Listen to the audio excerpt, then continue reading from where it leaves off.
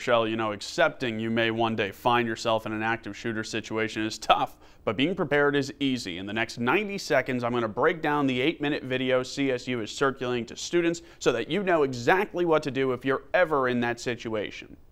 This may be the most important video you will ever watch.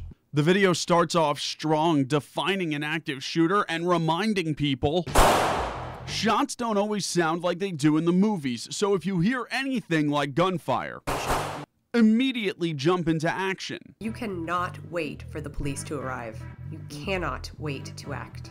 Here are your options. First and foremost, run. If you can run away, do it. Use any door or window you safely can. Run in a zigzag pattern. Don't look back. And once you get to safety, call for help. If you think it's too risky to leave your current location, hide.